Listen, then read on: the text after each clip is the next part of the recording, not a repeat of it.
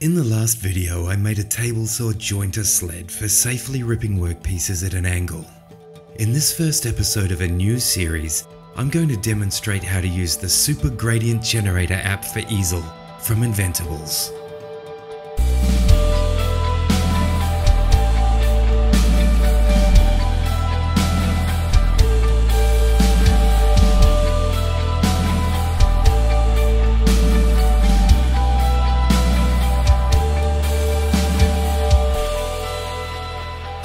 Welcome to episode 1 of this new series. I will return to episode 11 of the Luthier's Workshop build series again after this video, and we can finish off making all the cool jigs Luthiers can use in the workshop. Today though, I want to introduce you to an awesome project I'm really excited to share with all of you CNC users who are running your machines on the Easel platform from Inventables. For those who aren't familiar, Easel is a free browser-based CAD and CAM solution that was designed for use with the Inventables X-Carve and Shapeoko CNC machines. It's a great way to simplify the often frustrating and intimidating learning curve of programs like Fusion 360 or Rhino 3D. The downside is, it's pretty much limited to 2.5D carving, which is top-down only. Unless you're making slab-bodied guitars like Telecasters, it's not that useful for luthiers, until now. I teamed up with Ethan Kinney, who is a senior CAD systems engineer at PBC Linear in the USA, and he was kind enough to agree to code an app idea I had that would greatly improve the functionality of Easel with luthiers in mind. If you're not a luthier though, you'll still get a lot of mileage out of this app. It's called the Super Gradient Generator, and at this time we're awaiting for it to complete Inventables approval process, so you can't carve with it yet. But once approved, it will magically appear in the Apps tab of your Easel. I will do a full run through of my design and manufacturing workflow for CNC at a later stage, and add it to this playlist. For now though, let me take you step by step through my recipes for achieving a number of different carves you might like to use on your CNC machine. Gradient 1. Headstock face transitions. Fender-style guitars employ a scooped transition in the headstock face to drop the tuners below the string height at the nut and to allow for access to the truss rod. You can see my manual method for bashing these out in episode 6 of my Luthier's Workshop build series. Here's how I do it. I've got a neck open in an Easel session. I have my outline selected with a 1/8 inch bit set to cut outside the line at a depth of 20mm. You'll see I've also imported a separate outline of the headstock shape only. This is what we're going to lay our gradient into. I have the cut depth set to 10mm, but it doesn't really matter. With the headstock outline selected, I open my apps library and find the Super Gradient Generator. Mine lives in my private tab because I'm running a pre-release copy on my system. The gradient type is an ease out. As you can see, there are a few options for you to play with. The start depth is 0, the end depth is 10mm. By clicking the show all option, I can see what's happening in relation to my outline. I want to do less sanding, so I move the step slider to 100.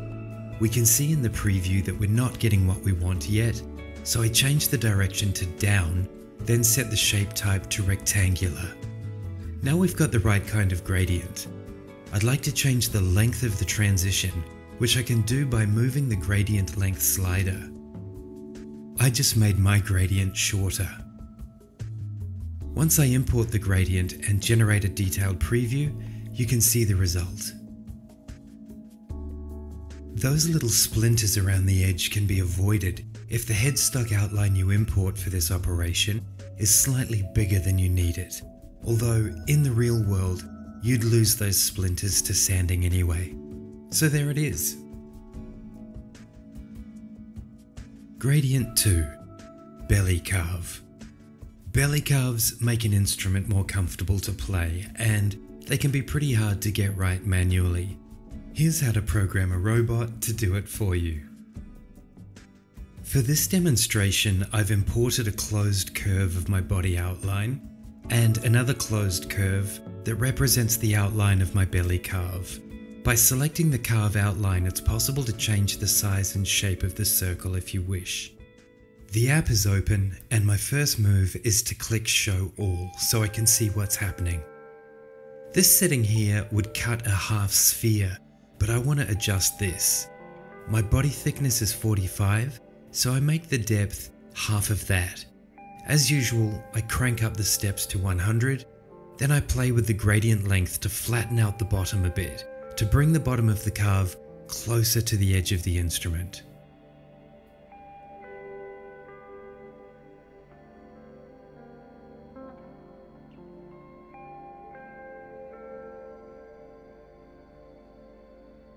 This looks about right to me. Don't forget, you can ease this curve in if you like also. I prefer to sand it myself, so I'll leave this as is. I hit import, then generate a detailed preview. What we have is a perfect belly carve, but as you can see, we've also carved a lot more than we'd actually like. This is okay, all part of the plan.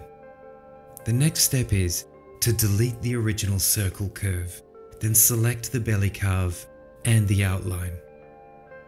We go back into our apps and open Intersect All, and after checking the preview, we can import.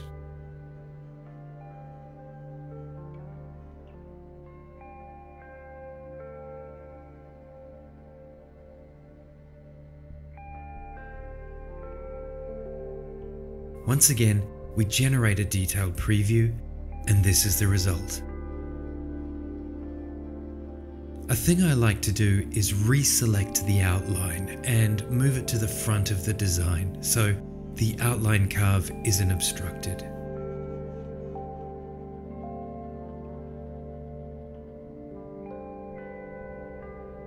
Gradient 3, Arm Carve. This is the simplest form of arm carve. I'll show you the more complicated version in a minute. Here's the recipe. As well as all the usual guitar things, I've imported 2 extra curves. One is the start of my arm carve, the other a slightly offset outer constraint. I select my starting curve and open the app.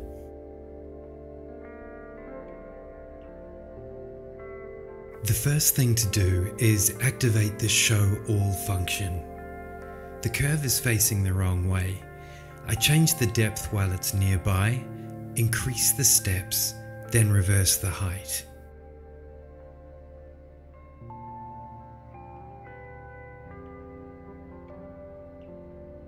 This fixes the direction. Then I change the shape height so the gradient sits just outside my outer constraint. That's looking good, so I hit import, then generate detailed preview. Now I have to clean up my constraints. I delete the starting curve and regenerate. Then I select the gradient and the outer constraint and deselect the body outline, which I don't want to change right now. I open Intersect All and ensure Remove Original is selected, then Import. Lastly, I delete the outer constraint, bring the outline to the front and regenerate.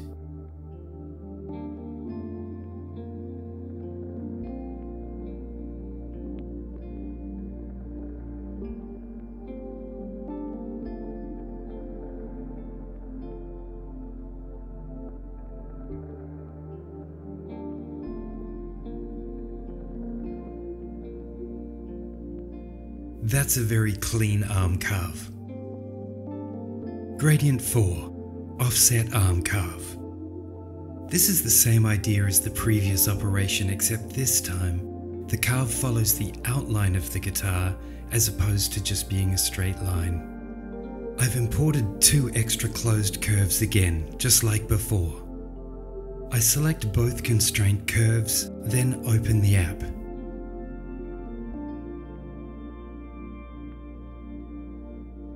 I input my start depth, which is backwards from the previous operations I've shown you, then make my end depth 0.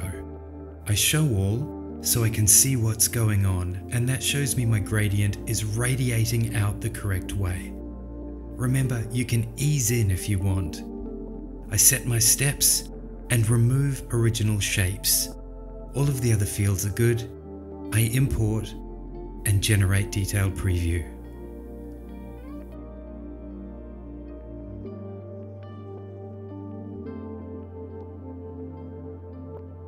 The gradient is good, but now we have to remove our artifacts.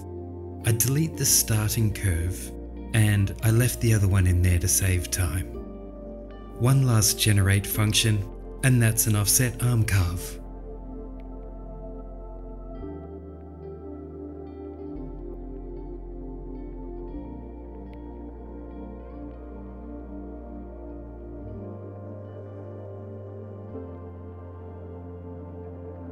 Gradient 5, heel joint.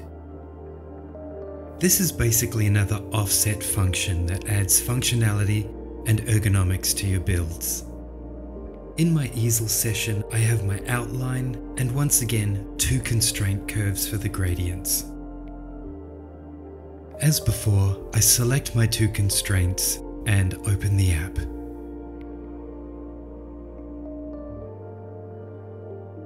Show all to see what I'm working with, then set my start depth to 10 and my end to 0. I maximize my steps again, then fix path and remove original shapes.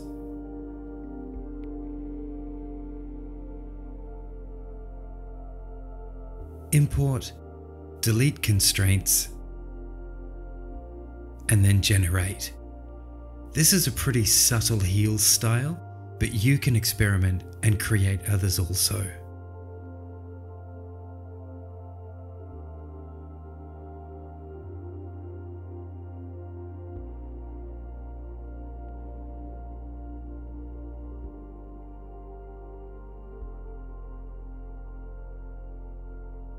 Gradient 6, carve top. In order to pull this off, you'll have to experiment in your CAD program of choice to work out the best offsets for your design. As with the previous examples, I've imported 2 curves to constrain the gradient. The starting curve starts on the face of the instrument, and the outer curve terminates on the sides. As before, I select both and open the app.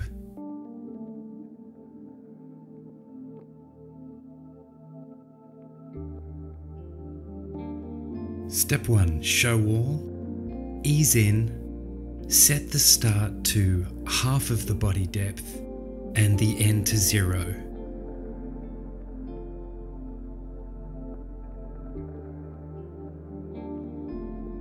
Crank the steps, remove the original shapes and import. Next we delete the inner constraint. You would also delete the outer constraint and have your outline ready to go on another workpiece. This example could have more of an ease in on the top, so that's another thing you can season to taste. I'd like to thank you for joining me for this episode.